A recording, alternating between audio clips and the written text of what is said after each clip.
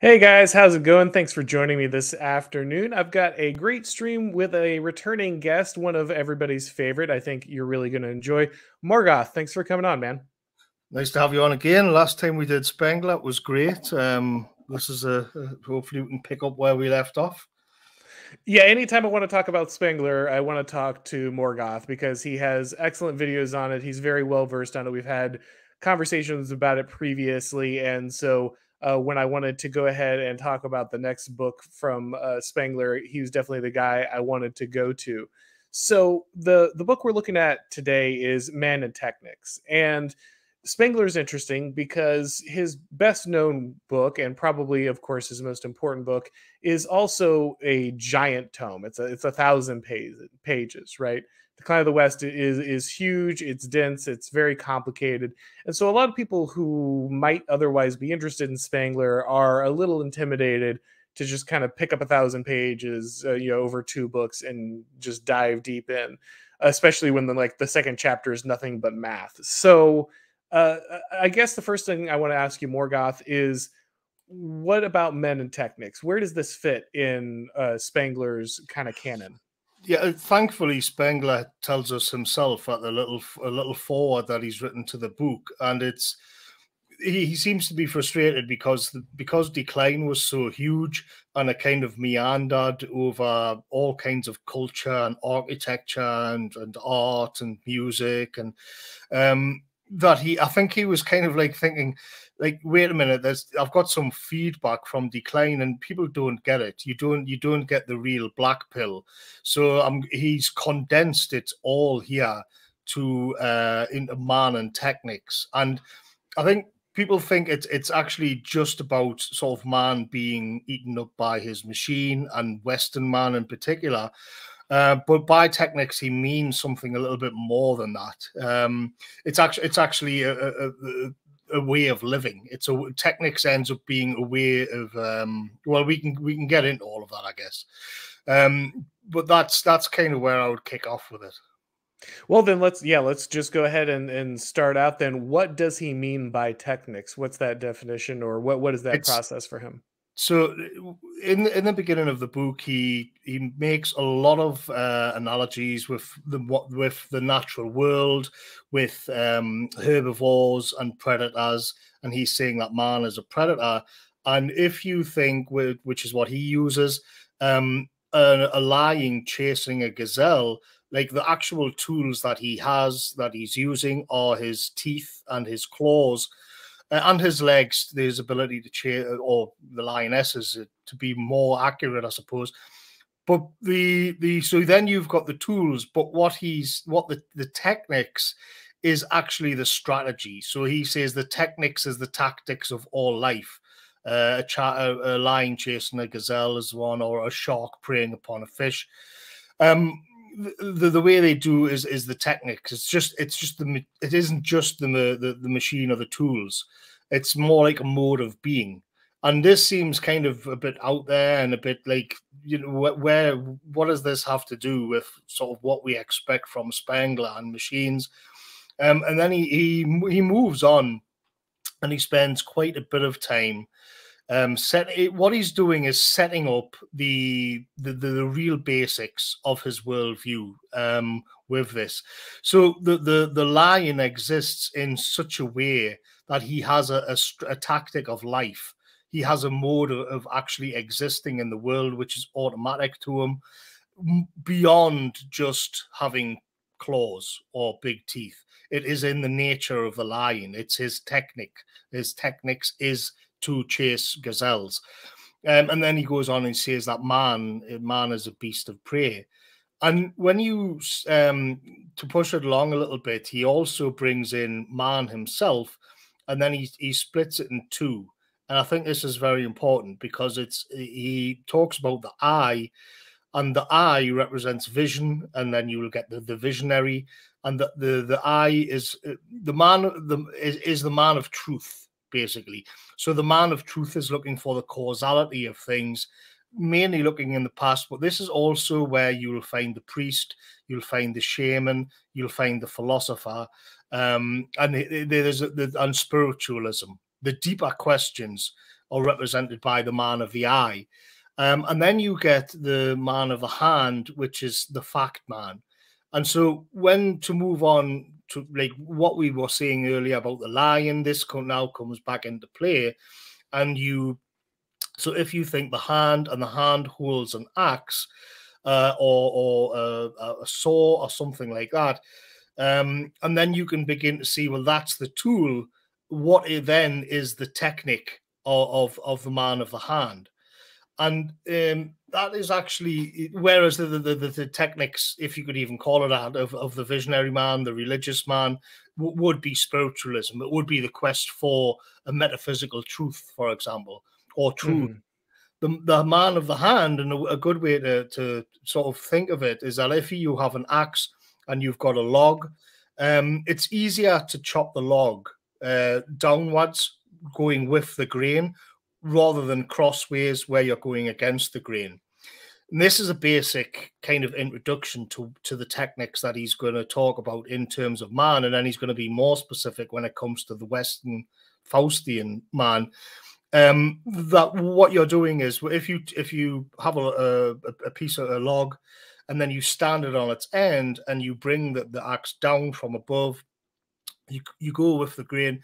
That's the most efficient way to chop up your firewood or whatever, over going crossways.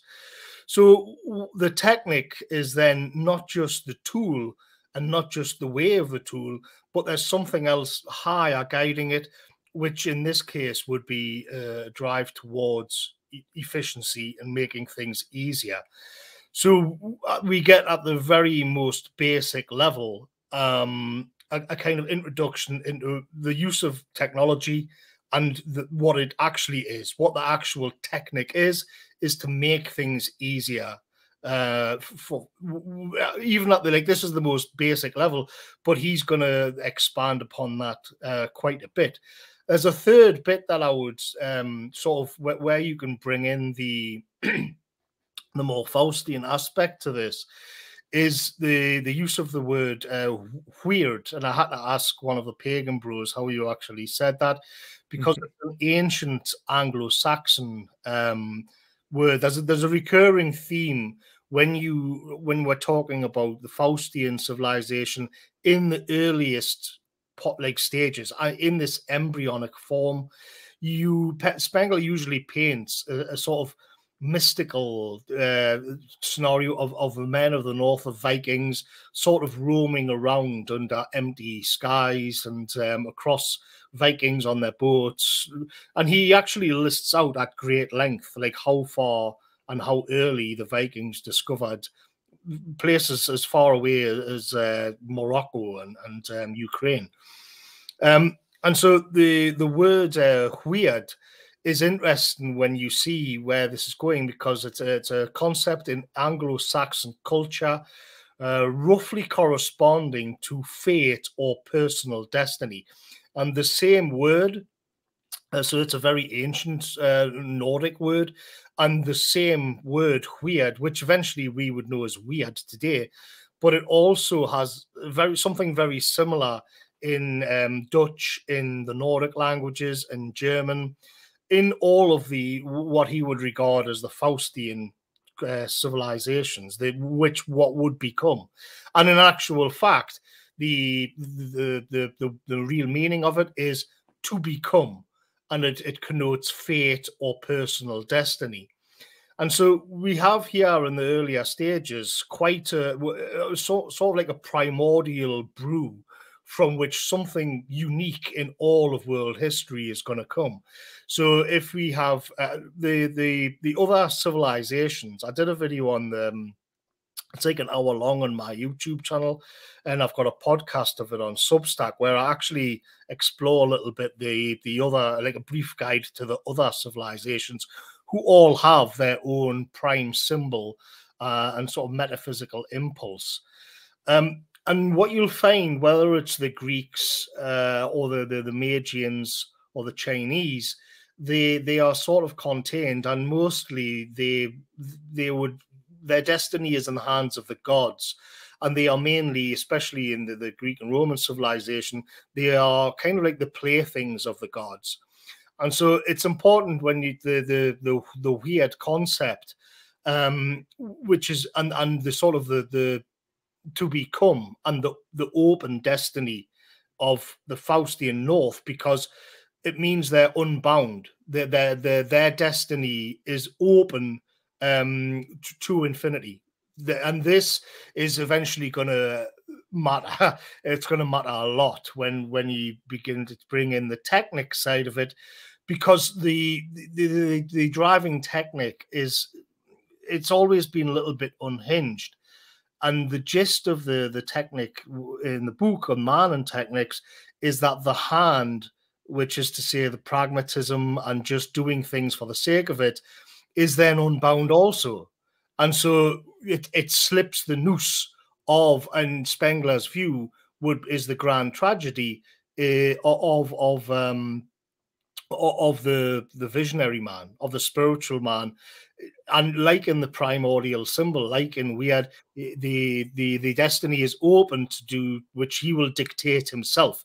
And the general arc of the book is that this is exactly what's happened, that Western civilization has slipped the leash and gone rogue entirely, like against nature in toto on Earth. So that's where I would sort of kick off with. Yeah. Yeah, plenty there. So there, no lack of things to kind of chase that down. I guess let's go ahead and move a little bit, because you talked about this, the hand in the eye, the two different techniques, the kind of men and what would be controlled there. One of the main focuses there, as you said, is once kind of the Faustian man slips the leash of the metaphysical, one of the things that Spengler talks about in kind of that chapter is the focus on the utilitarian. And you before we got started, you were making some really good points kind of along those lines. Can you talk a little bit about that process of why? I've actually got a bit to read here. Just why not? Excellent. It's in the beginning of the book. So this is I've got it marked out here. I'll read particularly. Like, there's a lot of good stuff in here, but sometimes you just get these like lovely little Spenglerisms in his writing, and this one's got one. And he says, utility meant what was conducive to the happiness of the majority, and this happiness consisted of leisure. You can see he's kind of got the usual disdain for the mass man that you'll find in so many of the people. This is in the final analysis, the doctrine of Jeremy Bentham, Mill, and Spencer. The aim of mankind was held to consist in relieving the individual of as much work as possible and putting the burden on the machine. Freedom from, in quotes, misery of wage slavery, equality in amusements and comforts, and enjoyment of art, again in kind of mocking quotes. Thus do the bread and circuses of the cosmopolitan cities of the late periods announce themselves. The progressive Philistine became excited over every button that set an apparatus in motion for the supposed sparing of human labor. In the place of the authentic religion of earlier times came a shallow enthusiasm for, in quotes, achievements of humanity, by which nothing more was meant than progress in the techniques of labor saving and amusement making. Of the soul, not one word was discussed. So you can see he's really critical of sort of the materialism which the machine age seems to be bringing forward. And in this as well, he makes another good point. Sort of, you can see also the sort of knife in the heart of Marxist thinking as well, and progressivism in general, because what he points out is that actually the machine was the promise of the machine was that it would like make things easier. It would lighten the load, and that man would have more time over. This actually never happened. And what he says later is that instead of getting, what you've got is lots of very few heads and lots of hands. You just need an ever greater supply of hands to run the machinery, because you are kind of, we are Faustians unbound. There's no limit on it. There's never going to be enough production, which he'll come back to at the end of the book. Yeah, funny enough, that's exactly the first passage that I marked here. That's the one I was like, I'm going to read this. This is a great passage, and then you had the exact same one. So that's kind of funny. But yeah, that's a thing that really grabbed me in the book, is that he really talks about the need to the maintenance of these systems, not just the machines themselves, though that is of course a big part of it, but the social abstractions, how each one of these things that was supposed to better our existence and reduce our labor and otherwise kind of remove us from the human condition actually demands increasingly more and more of our time, until we warp our society and our existence and kind of our understanding of what was the metaphysical around the maintenance of these completely artificial and separate things that no longer really tie us to humanity, the land, kind of the natural existence that we otherwise would value. Yes, and this is the technic.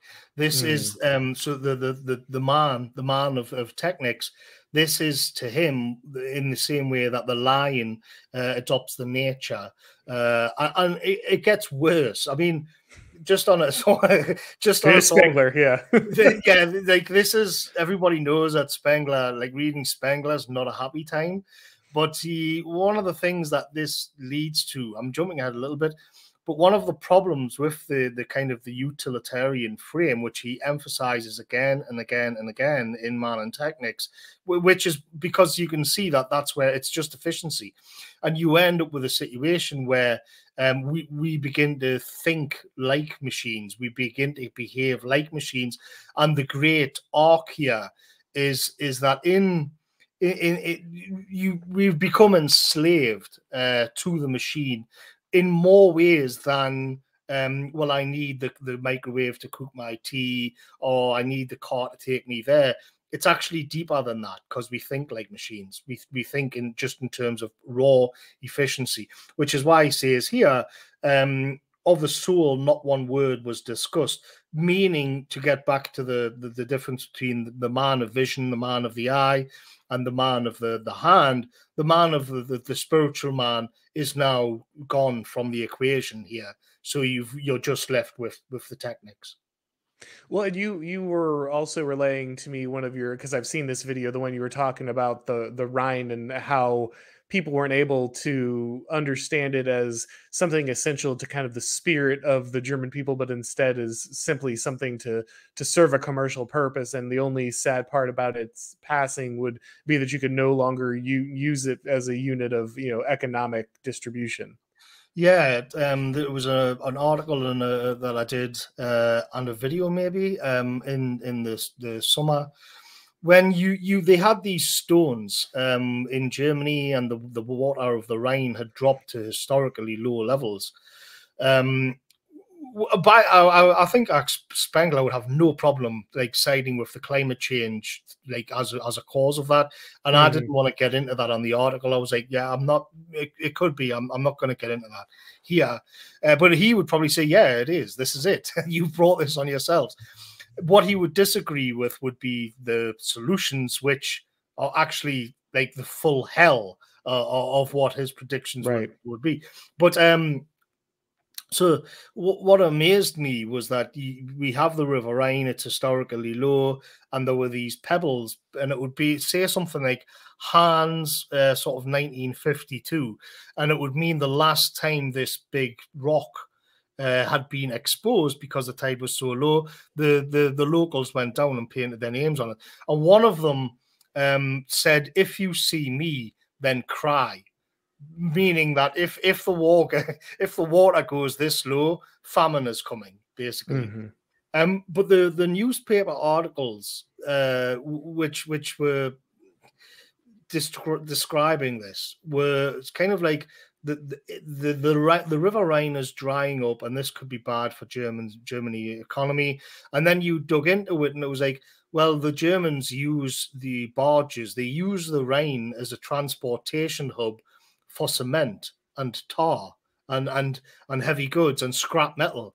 And I thought, this is the River Rhine that we're talking about. Like, this is like a spiritual point. It's really important. This is the reign of the Rhine maidens. It's the reign of romantic paintings.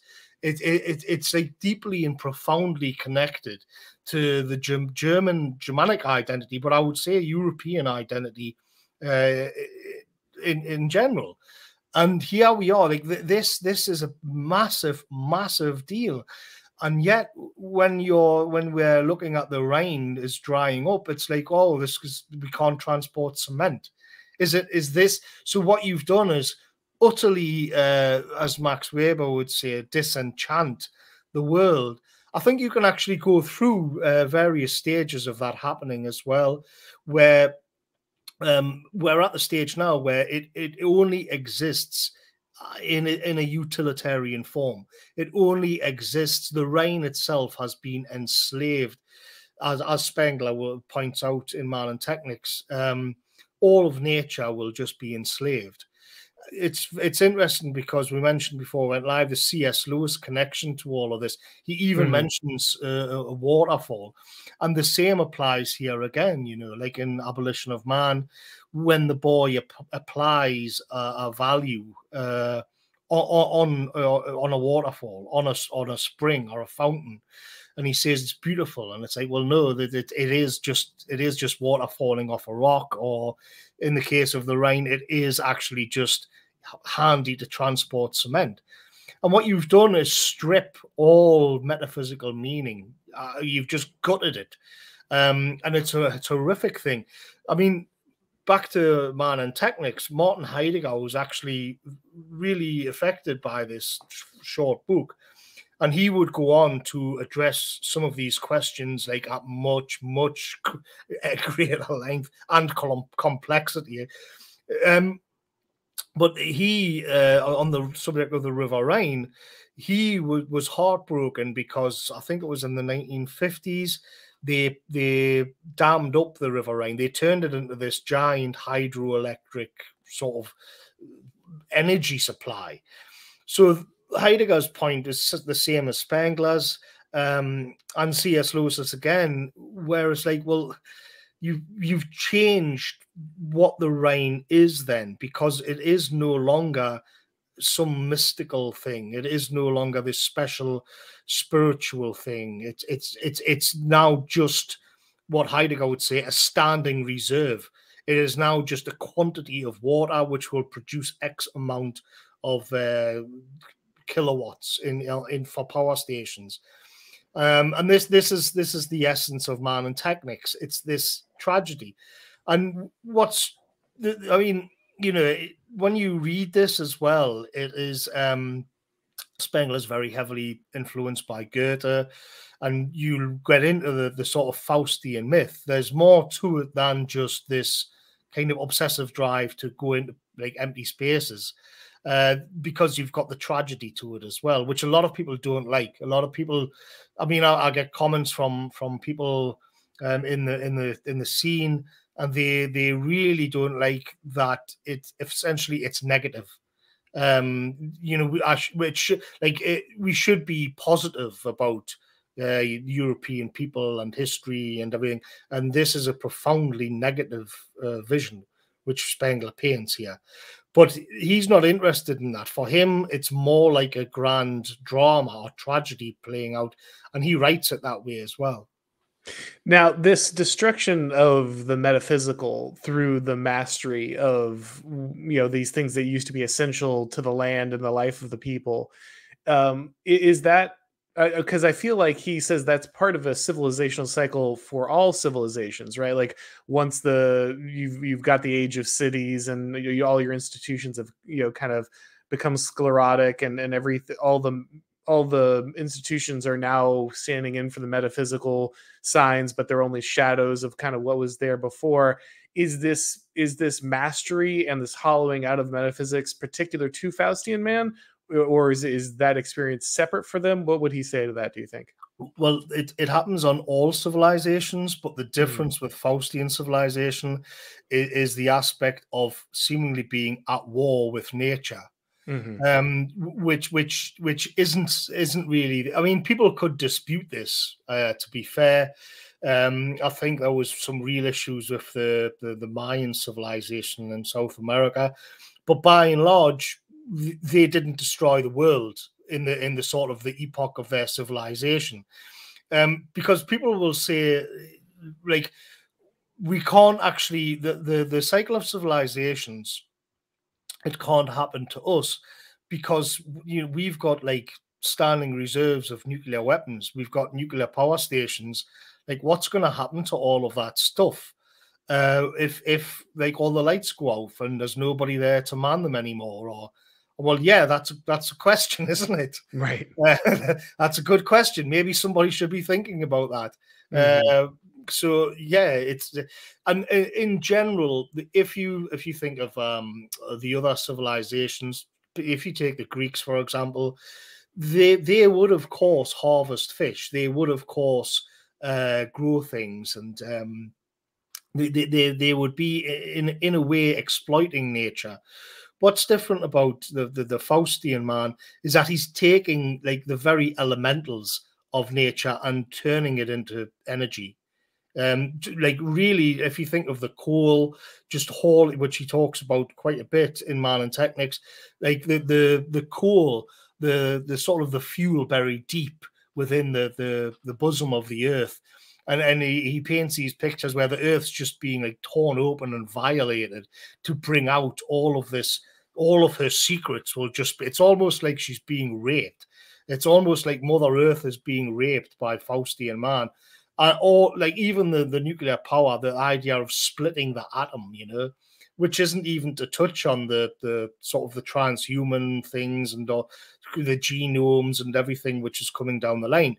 It's more like there's nothing sacred about it. And this is why people have a problem, because it does paint it is quite a damning assessment of Western civilization, which is being laid out here. It's there's a sort of touch of postmodernism about Spengler as well, which kind of upends your worldview. But he would, as A would say, it's more of a value neutral. He's more objective. He's looking at things as they are. Like just standing back and thinking of it as this grand saga which is playing out. Yeah, he's not really advocating for a particular culture or lifestyle or program or any of these things in general. At least not in the most for the most part. For the most part, he's in this kind of assessment mode, which drives a lot of people crazy. Everyone wants answers. Everyone wants solutions. Everyone wants advocations of programs and actionable items. But that's not really what Spengler's about. He's about trying to better understand this. And for Spengler, I think a lot of this is inevitable, right? He's a man who believes deeply in destiny. He talks about kind of the deep sense of kind of cope, the idea of that progress and literature and all these other things that we kind of wrap ourselves in to try to tell ourselves that we don't have to go through the cycle, that we don't have to experience these things. Maybe a little too deterministic for some people, even for myself, but certainly something he is relentless about, right? He doesn't really, this book, as you pointed out, has the famous quote that optimism is for cowards, right? Yeah, I mean, that's such a beauty that I think I'll read through it. Sure. We'll do that with full Give justice. Get your black pills ready, boys. strap in, yeah. It's strap in and enjoy the ride. So what's, of course, when you go back and you think of the sort of the primitive, well, I wouldn't say primitive, but the early Faustian man, and the idea that his destiny, unlike those of the other civilizations, it wasn't set. I mean, he points out that even in the age of Christianity, God in Europe was not so much a king on a throne, which you would find in other civilizations. Very, very tangible, very sort of there in the moment. The God in Western civilization, he became like an infinite force. Like it's like everything is in this drive. Everything is about infinity and its force, And what he also points up on, even going back to the early monks, Roger Bacon, and it's this idea of a machine of perpetual motion, which of course connects up to the infinity thing, where nothing would ever be settled, nothing would ever just be still. It was just this enormous drive, this push through time, and to constantly be laying the tracks of civilization down, it like without end, without end. And the reason why the sort of the utilitarianism which he hammers in early on, when you go back to the hand and the techniques, which it would kind of facilitate, is that when you keep going down that road again and again, you're going to end up in this place where the metaphysics gone, the religion's gone, spirituality's gone. All of this stuff has been left by the wayside in this drive towards efficiency. And all that you're left with is being enslaved to the machine logic. Yeah, absolutely. There's so much to go over here, and we've only kind of got this one show so far, as you pointed out when we were talking beforehand. You could do a whole series on this, but I do want to get us to some of the last 20 pages or so. We've touched into it a couple times, but it's rife with predictions that are manifest themselves on a pretty regular basis, and so it's kind of wild. There's a lot in there and a lot to unpack, but we'll do our best to kind of touch on the bright points while we're here.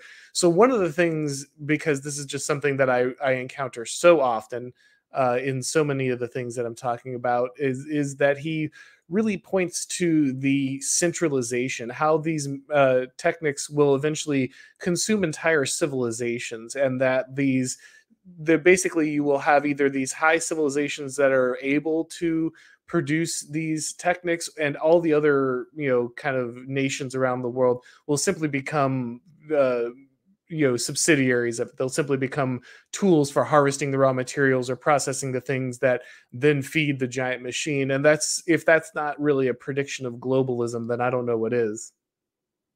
Yeah, and he also, another great Spenglerism is that he says that we've shifted from an organic society to an organized society, which is a subtle, nice little play on words, but it says, as so often the case, it really says a lot.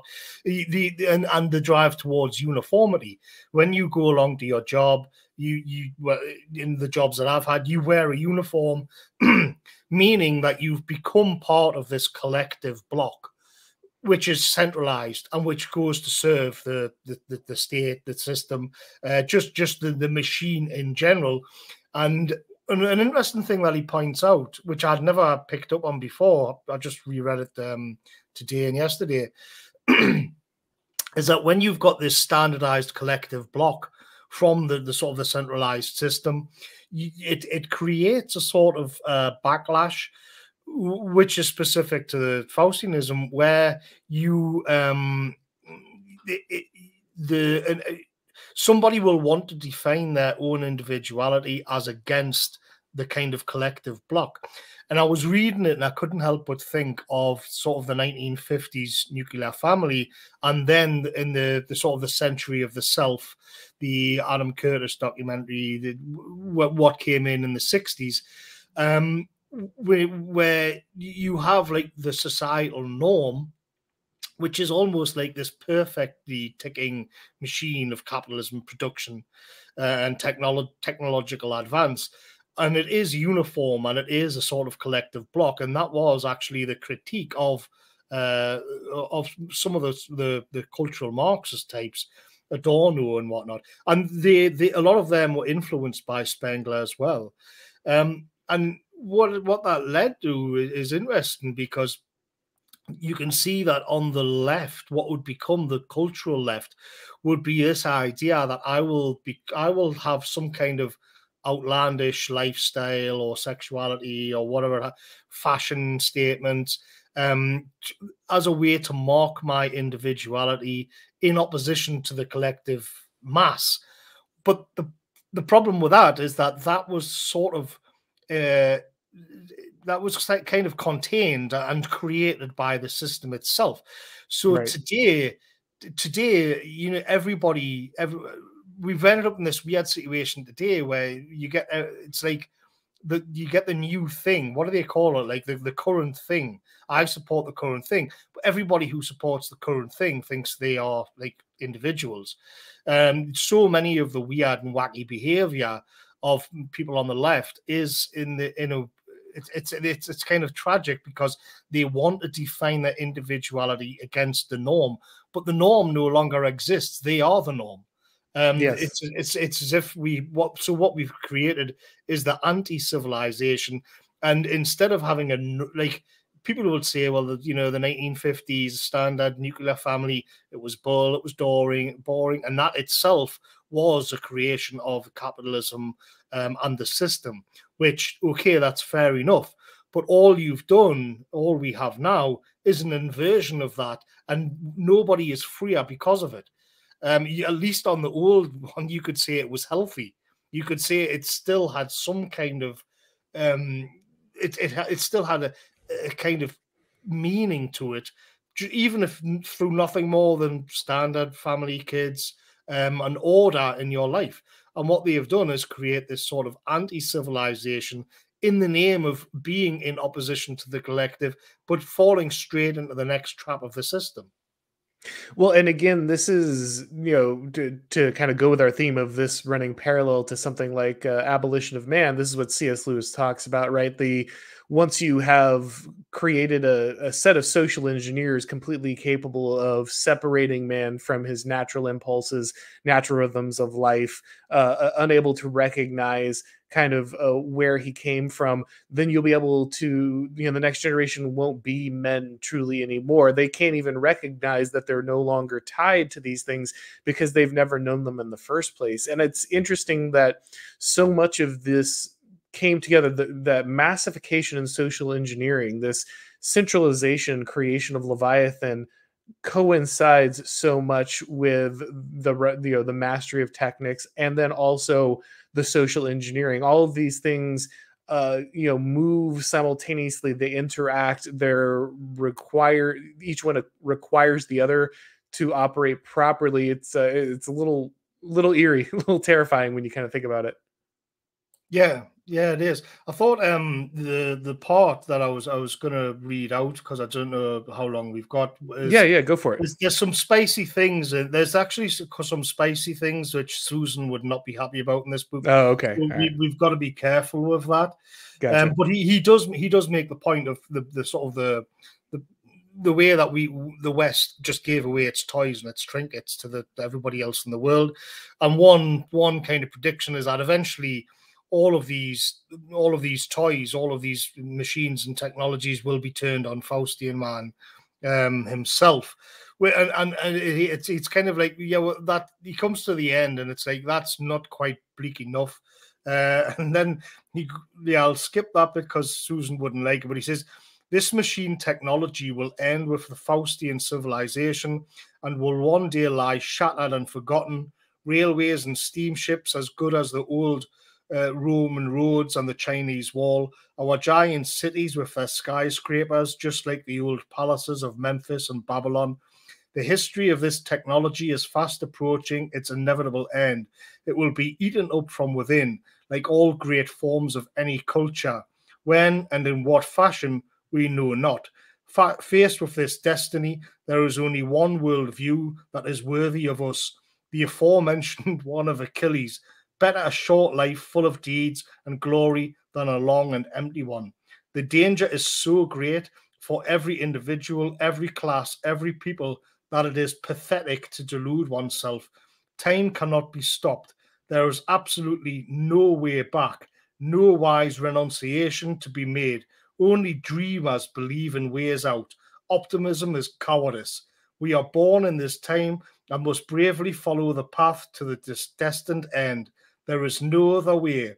Our duty is to hold on to the lost position without hope, without rescue, to hold on like that Roman soldier whose bones were found in front of a door in Pompeii, who died because they forgot to relieve him when Vesuvius erupted. This is greatness. This is to have race. The honorable end is the one thing that cannot be taken from man. So He really sugarcoats it. Yeah. Yeah, Like... he really, he really lightens you up, doesn't he? Really lightens up your day.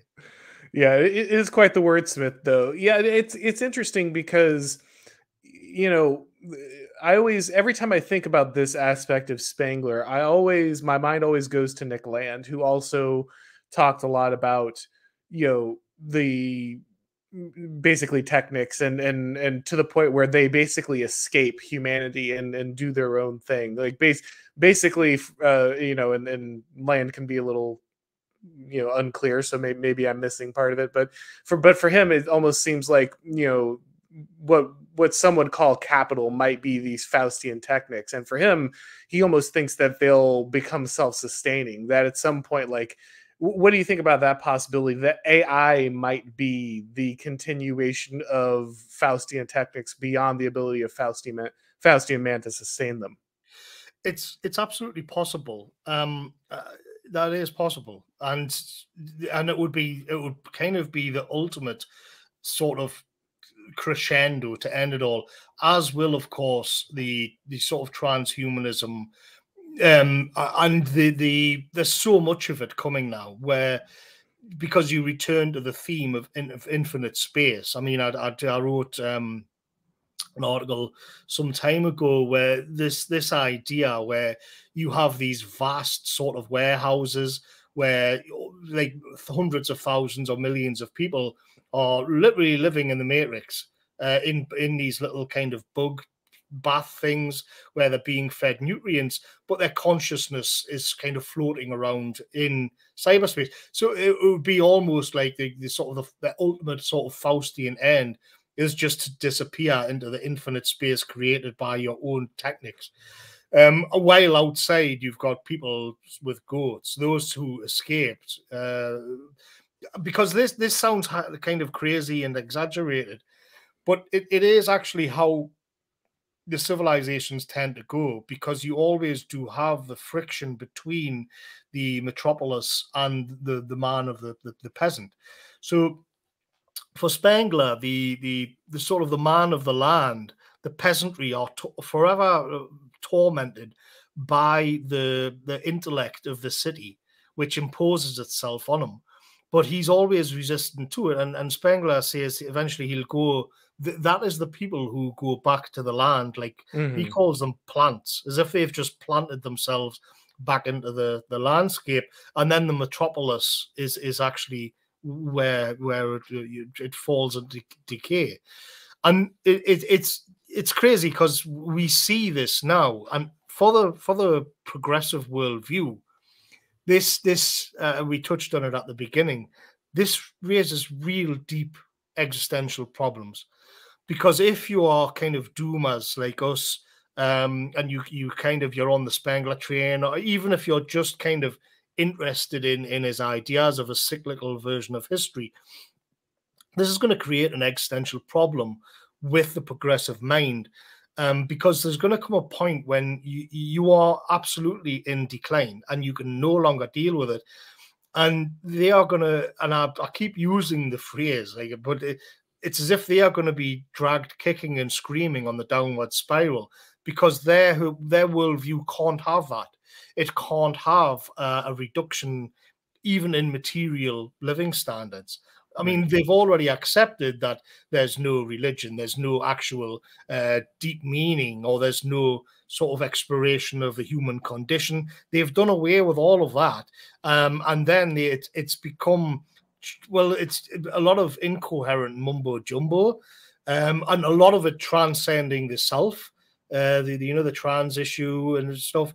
But even just in the old-fashioned standard material argument, which is what they'll inevitably fall back on in the end, is that, look, at the end of the day, okay, things aren't great anymore, but materially you're better off than say the people at Spengler's peak would be the Middle Ages. That was his sort of ideal time, because you had the balance between the man of spirituality and the man of the hand just right. So if you think of Notre Dame Cathedral, for example, here you had the man of the vision, the man of the truth, and he was instructing the man of the Technics on what he wanted to see built, and then it was the man of the hand who would build it. So then you have everything in sync, everything aligned. Eventually, it's the hand, the Technics slip away, slip out of control. But the left only really exist in the utilitarian frame, which is why which is why it's more of a thing after the Industrial Revolution, really, because it's about all of these material conditions. And I fear that as things decline, they're going to face an existential problem, and because it'll eventually be unmistakable, and they're going to resort to ever more extreme and barbaric methods to book his destiny, to stop destiny coming. It will be this extreme panic when anything is justified. And in actual fact, I mean, it's a cringe sort of term that gets thrown around these days. But when you have a look at the sort of the Great Reset, the 2030 agenda, all of this, what we literally call technocrats, that is that in a way. It is that they see all of these problems coming in the distant horizon, and it's like, well, okay, we need this complete restructuring of how we live, because we can't have it. I mean, we can't have it where we just break apart globalism and live more basic lives, localism, basically. That never seems to be an option. Everything always has to be centralized and planned at this gigantic sort of technocratic level, this utilitarian frame. Once again, the ultimate being, of course, that they're going to save the world from climate change. It's like the ultimate. It's where it goes, and in the process, like, create one giant prison camp where everything is controlled through technology and digital technology. And at a certain level, I think that is about being in denial of some fundamentals, not realizing that we strayed way off the path of what is the norm of the human condition a long time ago. And instead of saying, okay, let's just take a breather, let's slow this down.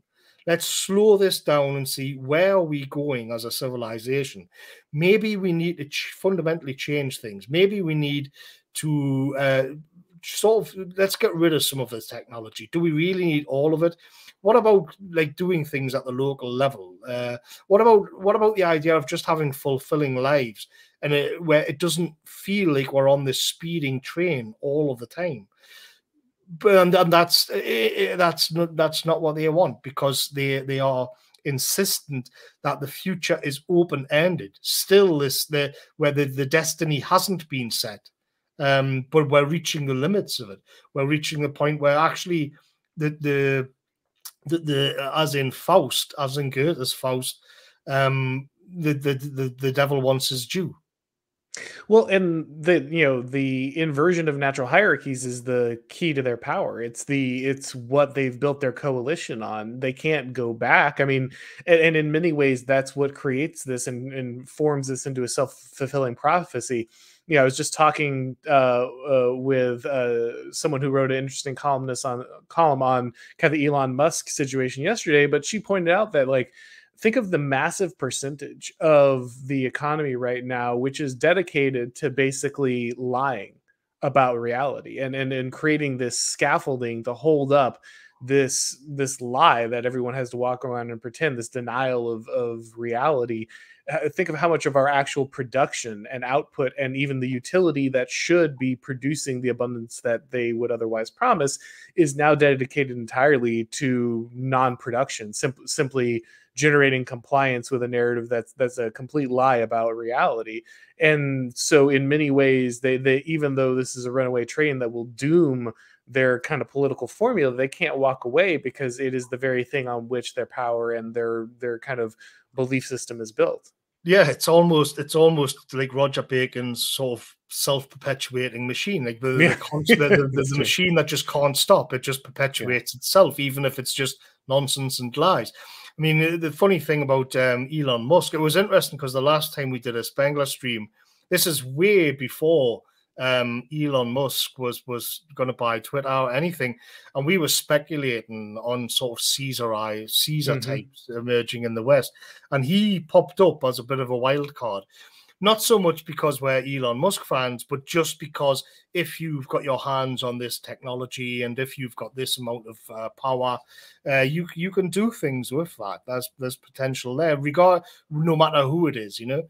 I'm not to simp for Elon Musk, but as a type, where his standing. So that's interesting. And I did an article and a video about, it was called like why Elon Musk won't travel to Mars, but how he could. And the idea of it was a sort of Spengler inspired video and essay that I'd written, was precisely because if you go back a little bit, which is a typical sort of Faustian thing, would be the question of why do you climb the mountain, which is the question. I think it was Edmund Hillary was asked that, like, why do you want to climb Mount Everest? And he said, because it's there. In other words, there's no rational sort of reason to climb the mountain, to risk your life to climb a mountain, which at that time, many people that died were dying on mountains. Many people from Germany and England and America were just freezing. Many men were just freezing to death on the side of mountains for no reason. And it was, of course, we know why. It was because it had to be done. It was that insatiable drive towards the infinite. But at the same time, the other side of that, which is the technics and the utilitarianism and the machine, has squeezed out that wonder as well and turned people in, as Spengler points out in Man And Technics. He comes out another great line is that he describes like a swathe of land and, like, you know, Scotland, or, you know, the fjords of Norway. And it's like where once 100 men would roam, now 10,000 people sit. And I thought that's exactly it. It's just great. And so what's happened is the 100 people who like to roam are now sort of being cajoled and cattle prodded to become part of the 10,000 who sit. So if you are going to have a typically sort of Faustian vision of traveling to Mars, by the time Elon Musk, I mean, I painted a picture of Elon Musk at like 75 years old. He's finally got the rockets. They're pointing straight upwards. They're ready to go. This is it. But nobody wants to go on them. And anyway, you can just go on. You can just put on your virtual reality headset and see Mars in the Bugman way, in the utilitarian way. So we have a thing. We have a sort of, there's almost like a civil war in the Western soul itself here, and it's the utilitarian Bugman who is for now dominating. But I don't know how long that can possibly go on for, because what's emerging from it is something hellish. And the point that I made in a sort of open address to Elon Musk was like, if you want to rekindle the spirit where people would actually get excited to go to Mars, knowing they'd probably never come back, then you can't do it by also designing virtual reality headsets where people can see it sitting on their armchairs. There's a fundamental problem here. There's a fundamental paradox which needs to be resolved. Yeah, no, I think that's right. There's so much of that right now, and COVID only accelerated that. There are so many experiences that were fundamental. You had to go do things physically. You had to interact with people face to face. And now so much of it is, you know, some simulacrum of it is available. And this is true in so many areas, right? Whether it's you know, porn driving away people from dating, or whether it's you know, Skype allowing people, or whatever, the Zoom, the you know, the video conferencing allowing people, they don't have to go to work anymore, they don't have to go to school anymore. You know, all this stuff is super convenient. You know, I think about how much harder it was for people to go back to church after they could watch it online, right? Like, just the battle of the future is the battle between simulacrum and reality. People who are willing to force themselves to actually experience the thing in real life and have the true experience, as opposed to those that can kind of be bottle fed this managed version of it that can be, intermediated through all these different devices. And that goes, I think, hand in hand with where you mentioned earlier, talking about people thinking like machines, right? Where the real question of the future won't be, can we make a mind that thinks like a human, an artificial mind that thinks like a human, a computer thinks like a human. The question will be, will humans be able to avoid thinking like computers? Yes, and you can see in the elites themselves, the hubris and the arrogance is that I think a lot of political ideology has been built on top of that sort of the hand, the techniques, the utilitarianism has been with us for quite a long time now, and there's a lot of ideology has been built on top of that, without taking into consideration at all the man of vision, the man of philosophy, the man of truth. That's gone. So what we have is just this sort of house of cards of ideologies which have been erected on top of the thinking of technics. And quite literally, the technocratic thinking that we see emerging today is that, and it's the visions that we see are just absolutely ghastly and appalling, because it's like it's just, it really is just the thinking of the machine. You look at the way the pandemic was handled. You look at all of the new big problems that they've got. I mean, this is another thing. It's always a problem to be solved. There's always a new, but this time they're like on such vast scales, and they do it with this such blasé attitude that the general public are just seen as ants, to be shifted around, and to be, and even, you can bring in the sort of issues with immigration and demographics. None of this is taken into that this might mean something, that this might matter to people, is ever taken into consideration. Everything is just abstracted onto a spreadsheet, and you just have to deal with it. I've been looking at AI art recently and sort of thinking that over. And I read an article on Substack of somebody who didn't like it, and he had this painting of Rembrandt. I mentioned this again. I mentioned it recently somewhere else, and there was a man, and he obviously had a really badly wounded arm in this painting of Rembrandt. And then you had the person beside him, and the doctors and the people standing around him.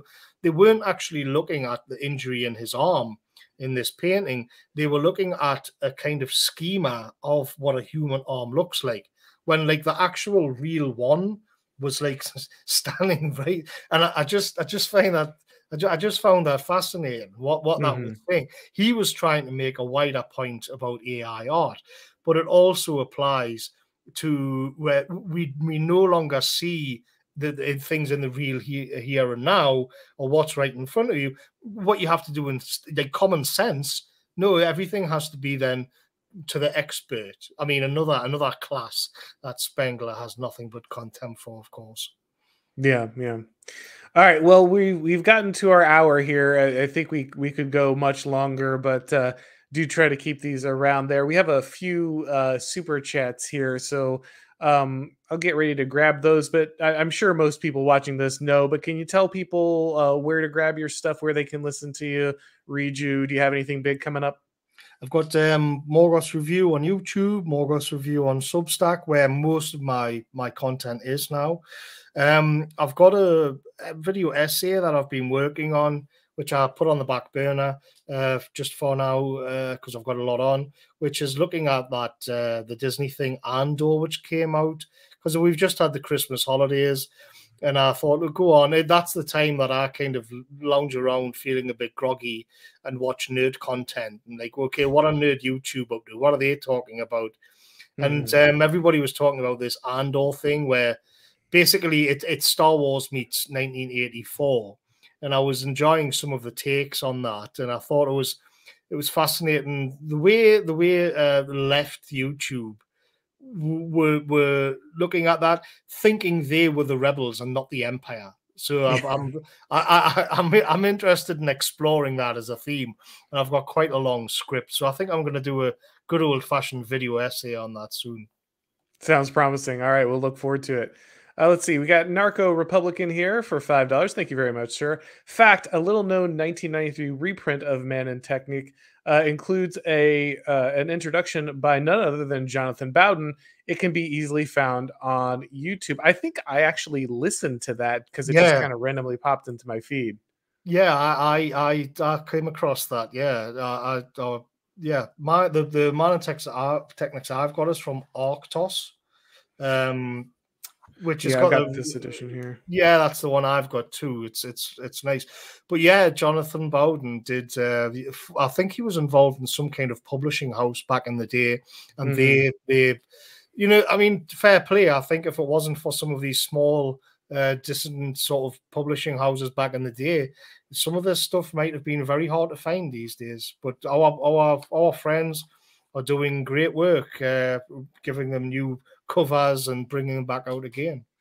No, there's if there's one thing, we always talk about like what should the right build, what should people build in opposition. The one thing that they have down is the small independent publisher that's just doing the Lord's work, reprinting a lot of this stuff that otherwise would be incredibly obscure and difficult to read. I'd also advise like buying physical copies of all of these kinds of Yes. books, precisely because what we're talking about, if everything is digital, everything's online, you be careful with that, as we've been discussing. But more than that, it is just, you want to sit in your armchair and like, pour yourself a little whiskey and just open Spengler or Evola or Carlyle or whoever it happens to be. It's the real way to like.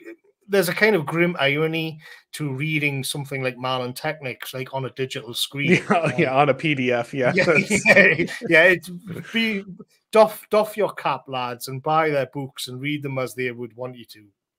Yeah, and I like to listen to a lot of books, and there's a lot of stuff that I like. I listened to the entire open letter from Moldbug, I never read it. There was no physical copy, but I never read it in the blog form originally. But when I get to stuff like Carlisle, it's just not an option. I have to stop. I have to sit down. I have to give it my full attention. There's just no other way to do it. Let's see. Narco Republican again here for another $5. Thank you very much. Another black pilled exploration of technics is given in. He's got the German there, but English is The Failure of Technology by Friedrich George Junger. Have you ever heard of that book? No, I've heard of Junger, but I don't know this work. Yeah, I feel like I've heard that name before, but I mean, we were discussing a little bit before we went live that around this time you have a huge amount of literature and books come out after World War One, mainly on the right of a lot of people saying, wait a minute, like they've just seen the meat grinder of World War One, and they're like, this really matters. Like, what happened there? Like, we've just seen European man like feed himself into the machine guns, into the machine that he created. This is an existential problem for the civilization, and we need to take stock of it. And then they thought through more fundamentally, as we just discussed with Man and Technics, what had gone wrong here, not just in terms of policies of governments or issues with central banks, something much more fundamental. And you, especially in the Germans, again, we've got Younger there. The Germans in particular seem to have cottoned on that I mean, Spengler does it again. Here, the utilitarianism is always blamed on the Anglos, basically, and probably rightly so. But the Germans throughout the 19th century, they didn't like this. They seemed to be onto this. They wanted to have that enchanted world. They didn't like just production and sort of spreadsheets and the shopkeeper mentality of the English. And you can see it in those picturesque sort of castles and that the trad posters post all of the time. They were trying to retain and hold on to a more mystical, special world, which, I mean, you talk about black pills, which eventually the tension there was going to blow apart particularly Europe, but I would say Western civilization in general. That friction, that tension at a deeper level beyond just policies was going to have to come out and be ended one way or another. And unfortunately, it had happened the worst possible way you can imagine. Yeah, absolutely. All right, alternative avenues here for 4.99. Your opinions on theories of supernatural forces directing tech advances. Example: portals at CERN, reverse engineering from ET ships, demons in AI art, etc. What do you think, Morgoth? Supernatural manifestations directing technological advances? Your theories on your opinions on theories of supernatural forces directing tech advances, actually portals at CERN, reverse engineering from. I do. It's tempting to sort of say no, but you've got to be careful. I'm secretly interested in these things, but you've got to be careful. I've got to be careful what I say because, like, you open yourself up to Morgoth believes in demons, and all of this kind of thing. But there's certain things, especially with AI art, that I've noticed, which is kind of spooky, which is kind of weird. The portals at CERN are also, I know a little bit about that. I don't know so much about reverse engineering from ET ships. One of the things I find interesting about the AI art, and I've made hundreds of images. I've become quite good at it. I've made some nice things. I never understand why all of the people, all kind of, if you create like a scene, like a landscape of one kind or another, and you put people in it, they're always got their backs to the us, and they're always staring off into the horizon. And I don't understand why that is. Maybe it's just easier because they're dodging, the AI is dodging having to create faces or something. It could be that, again, even the AI we're talking about, the techniques, just the efficiency, that is also inherent even within the AI art. Mm-hmm. Yeah, I don't know about any of these specific examples, but I would say that the function of kind of deterritorializing a lot of stuff out of the sacred and into kind of the purely material and marketplace, the purely quantifiable, has allowed and facilitated all kinds of evil. A lot of things that would have been very obviously horrific become less so when they can be quantified and pulled apart and made into cold systems. And so in that way, I think there probably is something to supernatural, the fact that the metaphysical is stripped out, allowing more evil to enter the world, probably does have some tie there, though I don't think it's directly maybe to any It's one of these particular references to events with any particular technology. it's interesting because you can also see the symmetry with Faust is obviously connected with the devil. There's the Right. symbolism there, but then you also in John Milton's Paradise Lost and the arc of Satan. Remember Satan, where he wages war in heaven and in Paradise Lost, and God kicks him out. But what's interesting about that is that Satan is a man of the Enlightenment. He's what's so controversial about Paradise Lost is that he's a very clever, very witty, sort of charismatic guy. He isn't the sort of lisping, demonic, slithering thing at all. And what happens is that the further away, it's like the rationalism sort of decomposes the further away he moves from God. Because the more, it's kind of like what Carl Schmitt says about liberalism being self-contained. He doesn't have an outside reference anymore other than himself and his own rationality. So he ends up kind of going mad. And it's when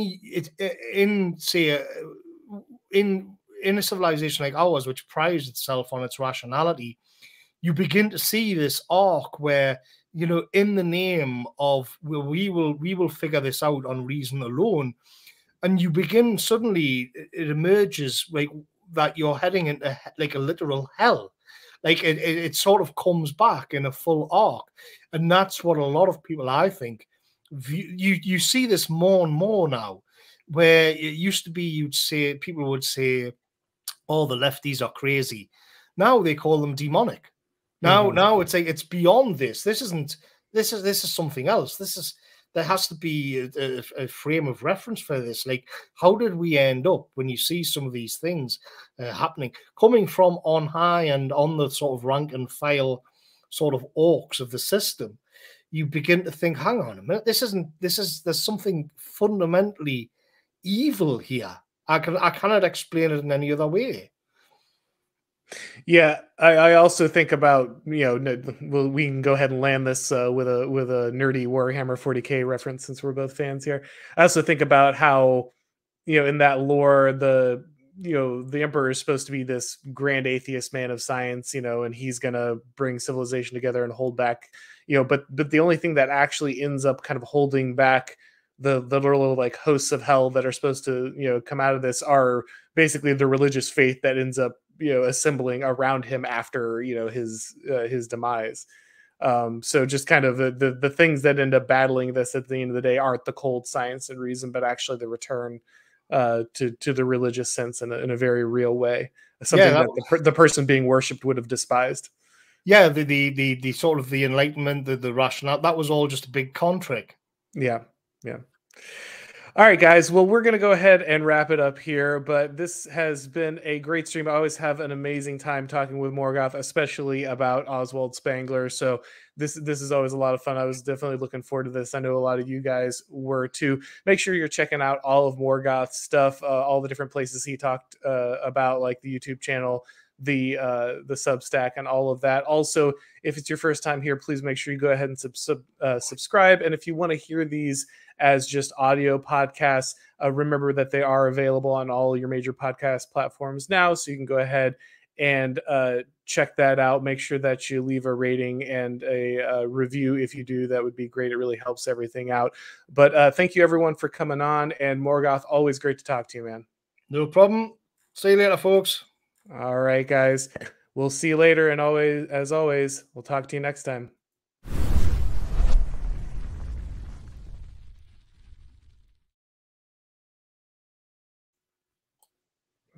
Excellent. Oh, that was a jam-packed, meaty one.